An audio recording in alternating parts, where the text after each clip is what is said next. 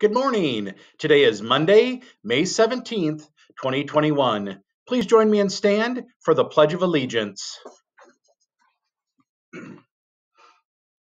I pledge allegiance to the flag of the United States of America and to the republic for which it stands, one nation, under God, indivisible, with liberty and justice for all. You may be seated.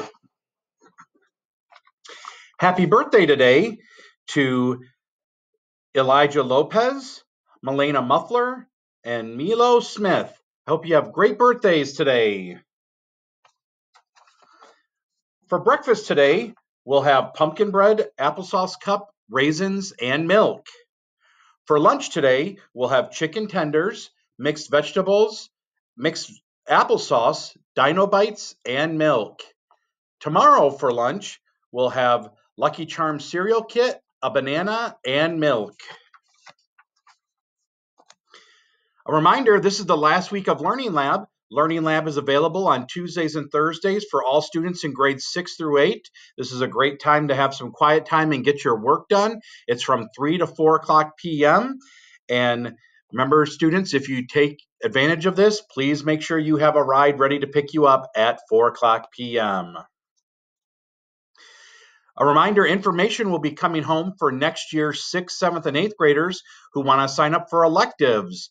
Elective classes in the junior high include band, choir, and art. Be looking for these sign-up sheets and get them turned in ASAP. We have some new members of our AR Point clubs.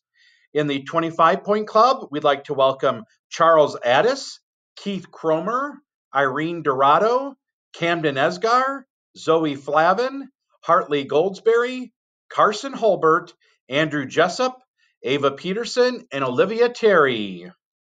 In the 50-point club, we have Adeline Bloomberg, Vida Conjura, Xander Flatness, Abigail Padilla Nunez, Adelina Salinas, Oliver Urback, Hunter Very, and Logan Yackley.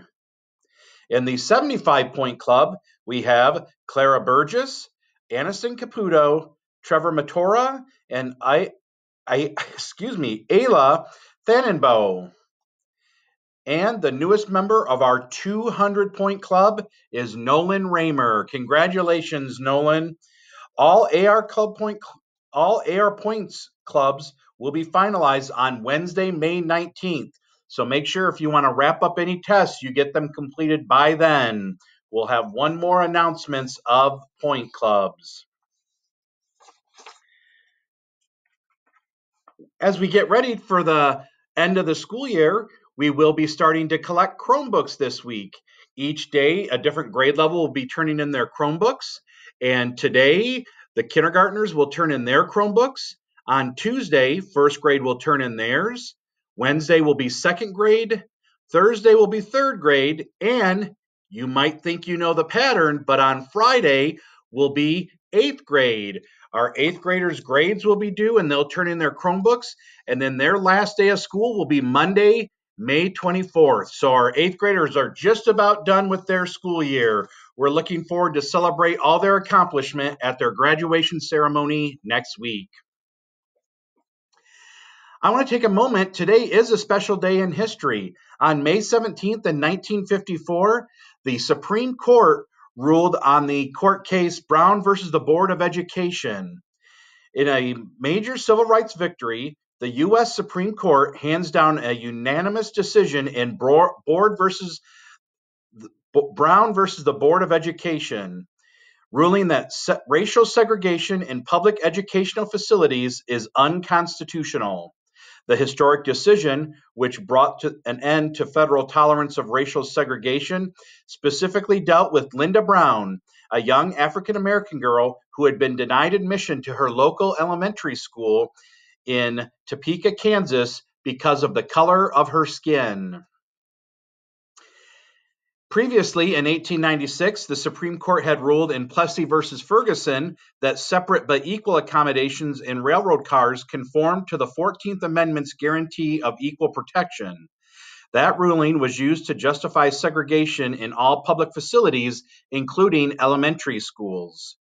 However, in the case of Linda Brown, the white school she attempted to attend was far superior to her black alternative and miles closer to her home. The National Association for the Advancement of Colored People, or NAACP, took up Linda's case, and in 1954, Brown v. the Board of Education of Topeka reached the Supreme Court. African American lawyer and future Supreme Court Justice Thurgood Marshall led Brown's legal team, and on May 17, 1954, the High Court handed down its decision.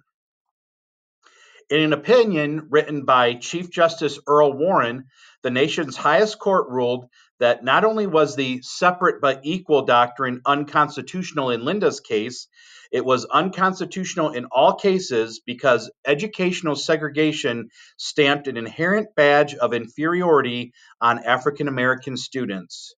A year later, after hearing arguments on the implementation of their ruling, the Supreme Court published guidelines requiring public school systems to integrate with all deliberate speed. Brown v. the Board of Education served to greatly motivate the civil rights movement of the 1950s and 1960s and ultimately led to the abolishment of racial segregation in all public facilities.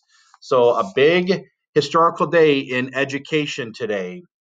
And I thought we would do one more drawing for a $10 gift card to Amazon or Walmart. And the question is, when Linda Brown this case started and Linda Brown was trying to go to school, what grade was Linda Brown in? So you can email me your answers. You can email me by the end of the day, then I'll do a drawing and then I'll announce tomorrow's winner on the announcements. So again, that question is, in the historic Brown v. the Board of Education, it was dealing with a student named Linda Brown who was trying to go to her local school. What grade was Linda Brown in when this took place? And while you're looking that up, you can read more interesting facts about Linda Brown and what she did after this case. Well, that's all the announcements we have for today, but let's remember our Morris motto to be respectful, be responsible, and be safe. Have a great Monday and a great week, everybody.